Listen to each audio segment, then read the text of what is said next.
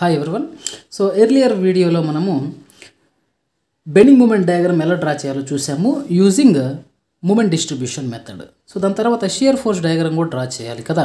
So shear force calculate చేయడం ఎలాగో మనకి తెలియని విషయం, ఎందుకంటే this is the determinate beam అనుకుంటే ఈజీగా ఫైండ్ అవుట్ చేయొచ్చు రియాక్షన్స్, బట్ ఇది ఈజ్ ఇండిటర్మినేట్ బీమ్ కాబట్టి సో మనం ముందు మూమెంట్స్ క్యాలిక్యులేట్ చేసుకున్నాం, వచ్చిన మూమెంట్స్ని యూజ్ చేసుకొని ఇప్పుడు మనం షియర్ ఫోర్స్ని క్యాలిక్యులేట్ చేసుకుంటాం.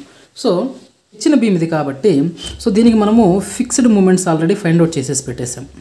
ఓకే, ఫిక్స్డ్ మూమెంట్స్ ప్రతి సపోర్ట్ దగ్గర ఎంత మూమెంట్స్ వస్తాయో మనం ఫైండ్ అవుట్ చేసి పెట్టాము.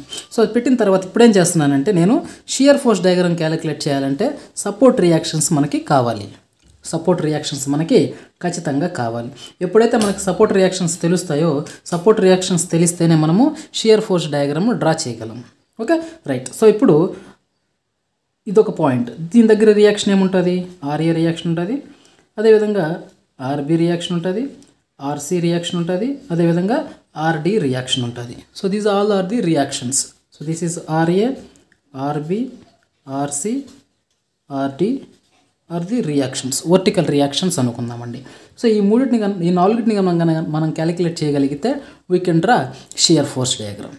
సో ఇప్పుడు ఆర్బి క్యాలిక్యులేట్ చేయడం, ఆర్సి క్యాలిక్యులేట్ చేయడం కొంచెం ఆలోచించి చేయాల్సిన విషయం. So remaining all are easy. Okay, so దీనికోసం నేను రియాక్షన్స్ని క్యాలిక్యులేట్ చేయడం కోసం నేనేం చేస్తున్నానంటే ఒక్కొక్క స్పాన్ని సపరేట్గా తీసుకొని వాటికి వచ్చే రియాక్షన్స్ని ఫైండ్ అవుట్ చేసుకుంటాను ఫస్ట్.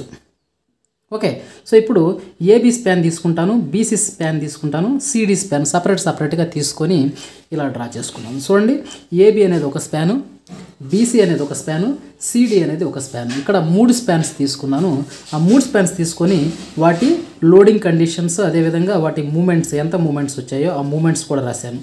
సో ఇక్కడ మూమెంట్ వచ్చేసి 36 మనం మూమెంట్ డిస్ట్రిబ్యూషన్ మెథడ్లో ఫైండ్ అవుట్ చేసింది. అదేవిధంగా ఇక్కడ 33. సో అదేవిధంగా బీసీకి ఇక్కడ 33 ఉంది, ఇక్కడ 17 ఉంది, ఇక్కడ రాసాము 33, 17. ఇక్కడ 17 ఉంది, ఇక్కడ 36 ఉంది. సో 17, 36 రాసాము. సో ఇలాగ మనం మూడిటిని సపరేట్గా రాసుకున్నాం. సో ఇప్పుడు మనం గమనించామంటే ఆర్ఏ అంటే జస్ట్ ఇక్కడ వచ్చేస్తుంది ఆర్ఏ, బట్ ఆర్బి అంటే ఏంటి, ఈ లోడ్ నుంచి వచ్చేది ఈ బీమ్ నుంచి వచ్చేది దీని మీదకి వస్తుంది, ఈ బీమ్ నుంచి వచ్చేది కూడా దీని మీదకి వస్తుంది. అంటే ఈ బీమ్ వల్ల ఎఫెక్ట్ అవుతుంది, ఈ బీమ్ వల్ల ఎఫెక్ట్ అవుతుంది. కాబట్టి ఈ సపోర్టు నేనేం చేస్తున్నానంటే ఆర్బి అని రాయకుండా, ఈ రియాక్షన్కి ఆర్బి అని రాయకుండా, సో ఈ స్పాన్లో వచ్చేసి ఆర్బి డాష్, ఈ స్పాన్కి వచ్చేసి ఆర్బి డబుల్ డాష్ అని రాస్తున్నాను. Okay, so finally RB is nothing but this reaction plus this reaction. RB is equal to RB dash plus RB double dash. అదేవిధంగా సో ఈ స్పాను మీద వచ్చే లోడు, ఈ స్పాన్ మీద వచ్చే లోడు, రెండింటి మీద వచ్చే లోడు ఈ సపోర్ట్ తీసుకోవాలి, సి సపోర్ట్ తీసుకోవాలి. కాబట్టి సో సి సపోర్ట్ దగ్గర నేను ఆర్సీ అని రాయకుండా ఈ బీమ్కి సంబంధించి ఆర్సీ డాష్, ఈ బీమ్కి సంబంధించి ఆర్సీ డబుల్ డాష్ అని రాస్తున్నాను. So total RC is nothing but RC dash plus RC double dash. ఈ రెండింటిని కలుపుకుంటే మనకి ఆర్సీ వస్తుంది. సో ఆర్ఏ, ఆర్బి, ఆర్సీ మూడింటిని మనం ఈజీగా ఫైండ్ అవుట్ చేయొచ్చు by using this procedure. So first ఏం చేస్తున్నానంటే స్పాన్ ఏబీ తీసుకున్నాను. స్పాన్ ఏబీకి సంబంధించి ఈక్విలిబ్రియం ఈక్వేషన్స్ ఉన్నాయి కదా మనకి. So some of the moments at any point is equal to 0. So that's why నేనేం చేస్తున్నానంటే some of the moments at point ఏ దగ్గర తీసుకుంటున్నాను. సో ఏ దగ్గర కానీ మూమెంట్స్ క్యాలిక్యులేట్ చేశాను అంటే what will be the moments. ఇప్పుడు ఏ దగ్గర కానీ తీసుకున్నాము అంటే సో ఈ పాయింట్ని నేను ఫిక్స్ చేసేసాను. దట్ మీన్ ఒక పిన్ పెట్టేశాను ఏ దగ్గర. సో ఏ దగ్గర పిన్ పెట్టినప్పుడు రొటేట్ అవుతుంది. ఓకే, సో ఈ ఫోర్స్ వచ్చేసి పైకి నెడుతుంది కాబట్టి ఇట్లా తిరుగుతుంది. సో ఈ ఫోర్స్ వచ్చి కిందకి నెడుతుంది కాబట్టి ఇట్లా తిరుగుతుంది. Okay right. సో ఇప్పుడు ఏ దగ్గర మూమెంట్స్ కావాలి కాబట్టి moment is nothing but force into perpendicular distance కదా. ఓకే, సో ఏ దగ్గర మూమెంట్ అన్ని ఫోర్సెస్ ఏమున్నాయో చూసుకోవాలి. ఓకే, సో ఫస్ట్ ఒక మూమెంట్ ఉంది, this is anti clock wise moment. Anti clock wise moment కాబట్టి నెగటివ్, సో -30. దెన్ ఇంకేముంది, రియాక్షన్ వచ్చేసి దాని గుండా పోతుంది, అంటే పర్పెండిక్యులర్ డిస్టెన్స్ 0 కాబట్టి దీనివల్ల ఏమి ఉండదు కాబట్టి దీన్ని 0, దీన్ని రాసుకోవలేదు. సో నెక్స్ట్ ఇంకేముంది 60 వచ్చేసి కిందకి, అంటే యాంటీ క్లాక్ వైజ్ రొటేషన్ కలగజేస్తుంది అన్నమాట. సో 60 అనేది యాంటీ క్లాక్ వైజ్గా కిందకి తిప్పుతుంది. సో కిందకి తిప్పుతుంది కాబట్టి 60 అనేది క్లాక్ వైజ్ డైరెక్షన్లో కిందకి తిప్పుతుంది కాబట్టి సో 60 అనేది క్లాక్ వైజ్ మూమెంట్ కాబట్టి plus 60 moment is nothing but force into perpendicular distance. So ఈ సికి ఏకి అండ్ అదేవిధంగా ఇక్కడికి ఈ మధ్య డిస్టెన్స్ ఎంత 4 metres. So force 60 into perpendicular distance 4 వేసుకుంటే మూమెంట్ వస్తుంది. ఓకే, ఇనిషియల్లీ ఒక మూమెంట్ ప్లస్ రెండో మూమెంట్ ప్లస్ మూడో moment, this is also clock wise కాబట్టి ప్లస్ 30. అండ్ ఈ ఏ అనే పాయింట్ని పైకి నెడుతుంది ఆర్బి డాష్ అనేది, ఈ ఫోర్స్ వచ్చేసి పైకి నెడుతుంది. సో పైకి నెడుతుంది కాబట్టి యాంటీ క్లాక్ వైజ్ డైరెక్షన్లో తిప్పుతుంది ఇది. So that's why negative. So movement is nothing but force into perpendicular distance. So force వచ్చేసి ఇది, పర్పెండిక్యులర్ డిస్టెన్స్ వచ్చేసి ఇది. So this is nothing but moment, this is nothing but moment, this is nothing but moment, this is nothing but moment. So అన్నిటిని మనం solve చేసుకున్నామంటే we got this value RB dash is equal to 39.5. So similarly ఇంకొకసారి నేనేం చేస్తున్నానంటే some of the moments with respect to point B equal to 0 చేస్తున్నా. So ఇదే దాంట్లో ఇప్పుడు మూమెంట్స్ ఇక్కడ తీసుకుంటున్నాను అన్నమాట, బి దగ్గర తీసుకుంటున్నాను. సో బి దగ్గర తీసుకుంటే moment is nothing but force into perpendicular distance. ఇక్కడ మూమెంట్స్ ఉన్నాయి, అదేవిధంగా ఫోర్సెస్ కూడా ఉన్నాయి.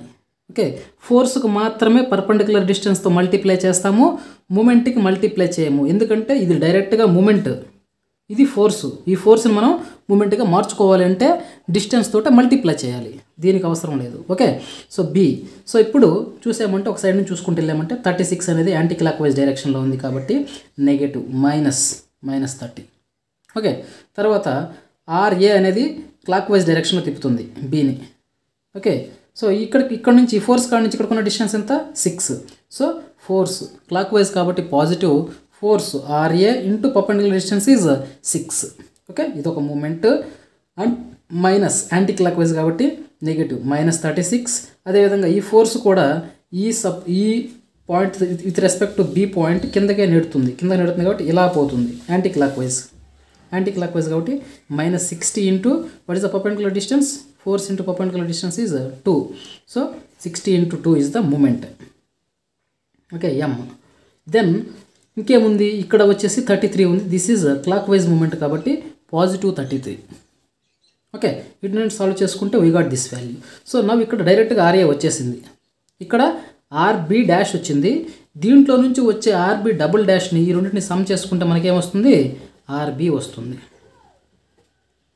అదేవిధంగా ఇక్కడ దీన్ని కానీ సేమ్ అదే procedure, some of the moments with respect to be చేస్తాము, అదేవిధంగా some of the moments with respect to C చేస్తాము. ఈ రెండింటిని ఫైండ్ అవుట్ చేసుకుంటే she dash she double dash వస్తుంది. ఈ రెండింటిని కానీ మనం సాల్వ్ చేసుకున్నామంటే we can calculate RC. Okay, ఇక్కడ ఆర్ఏ వచ్చింది, ఈ రెండింటి వల్ల ఆర్బి వస్తుంది, ఈ రెండింటి వల్ల ఆర్సి వస్తుంది, ఇది ఆర్డి. సో 4 రియాక్షన్స్ని మనము ఇదే ప్రొసీజర్ యూస్ చేసుకొని ఫైండ్ అవుట్ చేసుకోవచ్చు. ఓకే, సో ఇక్కడ మూమెంట్, సో టోటల్ లోడ్ ఎంత, what is the total load of this one, total load ఎంత అవుతుంది, total load is nothing but 20 into what is the length 3. This is the total load. మామూలుగా distributed load అంటే 20 kilonewton per metre, 20 kilonewton per metre. ఒక మీటర్కి 20 kilonewtons ఉంది అంటే total length ఎంత 20 into 3 వేసుకుంటే total load వస్తుంది. టోటల్ లోడ్ ఇది ఎక్కడ యాక్ట్ అవుతున్నట్టు, సెంటర్లో యాక్ట్ అవుతుందని మనం అజ్యూమ్ చేసుకుంటాం. అంటే ఇది మొత్తం తీసేసి ఇది లోడ్. ఓకే, ఇక్కడ పడుతుంది ఇమాజిన్ చేసుకుంటాం. So this length is nothing but 1.5 సెంటర్లో పడుతుంది. సో ఇప్పుడు మనకు మూమెంట్ కావాలంటే ఏం చేస్తాం, load into this is the load, total load into perpendicular distance ఎంత 3లో సగం 3/2. Okay, so movement is nothing but force into perpendicular distance. Okay, moment and moment, this is also moment, all moments equal to 0. For any beam total moments must be equal to 0, then only the beam will be in ఈక్విలిబ్రియంలో ఉండాలంటే ఖచ్చితంగా all moments 0 అయిపోవాలి, some of the moments is equal to 0 అవ్వాల్సిందే. So ఈ procedure use చేసుకొని you please go through once again. if you can please take a snapshot of this page because complete information is available in this paper. If you want, you please take a screenshot. Okay, right. So ఈ procedure use చేసుకొని మనం RA RB ఆర్సీని calculate చేసాం. C B dash plus RB double dash ఈ రెండుని some చేసుకుంటే ఎంత వస్తుంది? RB వస్తుంది. ఆ ఆర్బి వాల్యూ ఎంత వచ్చింది? 74.84 వచ్చింది. ఇక్కడ చూడండి ఆర్సీ కావాలంటే RC dash plus RC double dash ఆ రెండింటి కానీ సమ్ చేసుకుంటే ఏమొచ్చింది? 37.29 వచ్చింది. Okay, RA, RB, RC and RD. So 4 వచ్చేసాయి కాబట్టి I can draw shear force diagram. So finally we got RA, RB, RC. Okay, so RA reaction RA వచ్చేసి 20.5 kilonewtons వచ్చింది. ఆర్బి వచ్చేసి 74.8 kilonewtons, RC 37.2 kilonewtons, RD is equal to 17.37 kilonewtons. అదేవిధంగా loading conditions కూడా ఇచ్చాము. Okay, so 60 load, ఇది వచ్చేసి 20 kilonewton per metre and ఈ load వచ్చేసి 30 కిలోన్యూటన్స్. సో ఇవి మనకు వచ్చిన answers RA, RB, RC, RD. Okay, ఎప్పుడైతే మనకి రియాక్షన్స్ వస్తాయో ఆటోమేటిక్గా we can draw shear force diagram. So దీనికి కానీ షియర్ ఫోర్స్ డయాగ్రామ్ కానీ డ్రా చేసామంటే just I'm taking dotted lines for hour convenience. So దీనికి కానీ షియర్ ఫోర్స్ డయాగ్రామ్ డ్రా చేసాము అంటే సో ఇనిషియల్గా నేనేం చేస్తున్నానంటే ఒక రెఫరెన్స్ లైన్ తీసుకుంటున్నాను. Just like X axis I'm taking a reference line here. And ఇక్కడ నుంచి కానీ మనం గమనించామంటే ఫస్ట్ ఏ దగ్గర నుంచి వెళ్దామండి. సపోర్ట్ ఏ, బిసిడి. ఓకే, ఒక్కొక్క సపోర్ట్ దగ్గర నుంచి రైట్ సైడ్ నుంచి లెఫ్ట్ సైడ్కి వెళ్దాము. లెఫ్ట్ సైడ్ నుంచి రైట్ సైడ్కి వెళ్దాము. రైట్, ఫస్ట్ ఆర్ఏ ఎంత వచ్చిందండి? 20.5. అంటే ఇక్కడ నుంచి 20.5 అనే హైట్లో ఒక పాయింట్ పెట్టుకుంటాము. ఓకే, గ్రాఫ్లో 20.5 అనే హైట్లో ఒక పాయింట్ పెట్టుకొని ఇక్కడ నుంచి straight line, because this is reaction is just like A point load కాబట్టి పాయింట్ లోడ్ వచ్చేసి సడన్, ఓకే, పాయింట్ లోడ్ వచ్చేసి సడన్ రైజ్ కాదు లేదా sudden fall. Okay, sudden rise లేదా సడన్ ఫాల్. ఓకే, ఇది ఆర్ఏ. సో ఇక్కడ నుంచి ఇక్కడ వరకు ఏం లోడ్ లేదు కాబట్టి స్ట్రైట్ లైన్లో పోతుంది.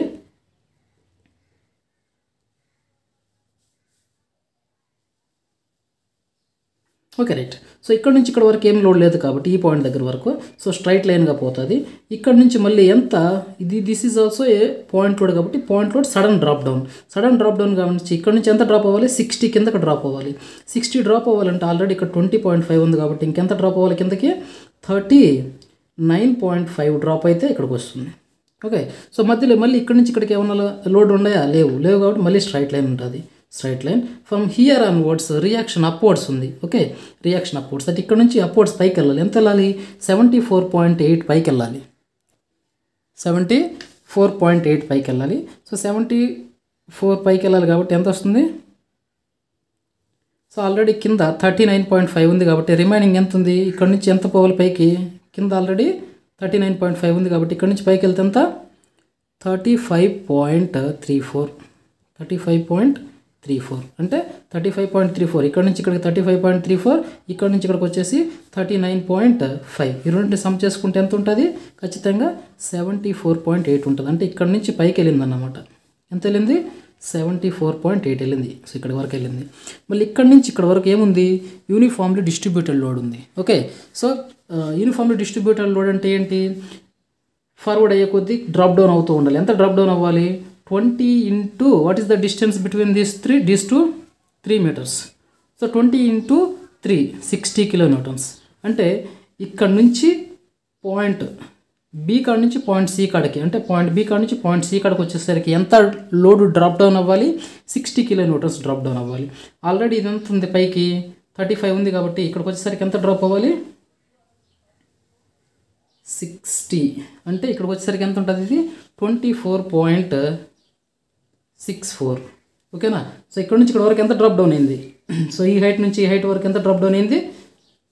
60 కిలోమీటర్స్ డ్రాప్ డౌన్ అయింది. అయిందో లేదో చూడండి. సో ఈ లైన్ కాడ నుంచి పైకి ఎంత ఉంది?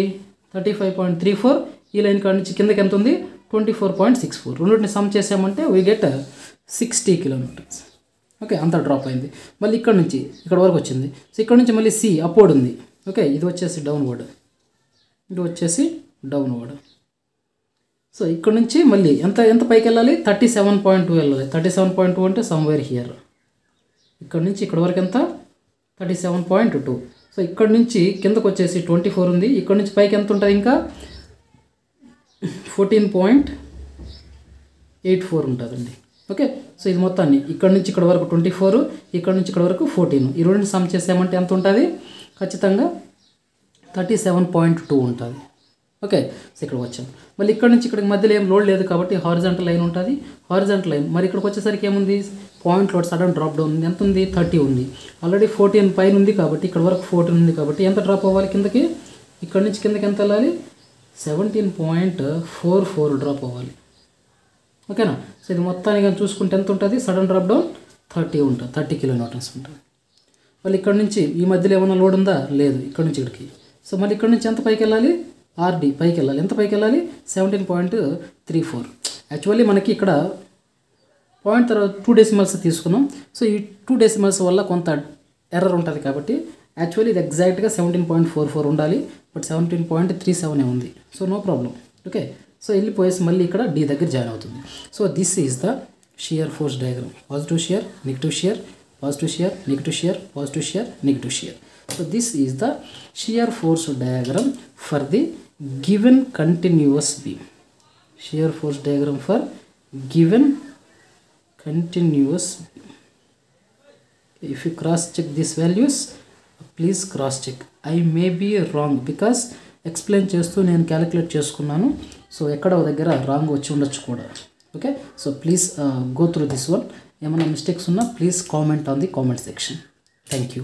So this is about shear force diagram and this is your bending moment diagram. This is your bending moment diagram and this is your shear force diagram. Thank you.